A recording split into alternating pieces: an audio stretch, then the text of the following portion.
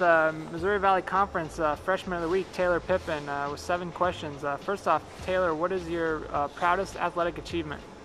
My proudest athletic achievement was probably when I got named to be Illinois' top 250 best athletes. Okay. What is your biggest hobby outside of volleyball? Dancing. I used to dance for the majority of my life before I started playing volleyball, so it's probably my favorite. Alrighty. Why did you decide to become a volleyball player? A lot of my friends played, so it was just something to do with my friends, and I ended up really liking it. Okay. One food the rest of your life, what is it going to be? Maybe tacos, because Mexican food is my favorite food. Alrighty. If you had to be stranded on a desert island with one of your teammates, who would it be and why?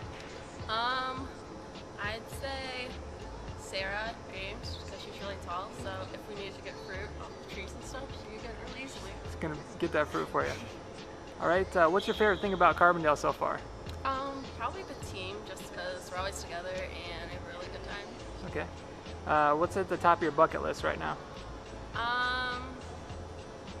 Probably to get top 3 in the MVC.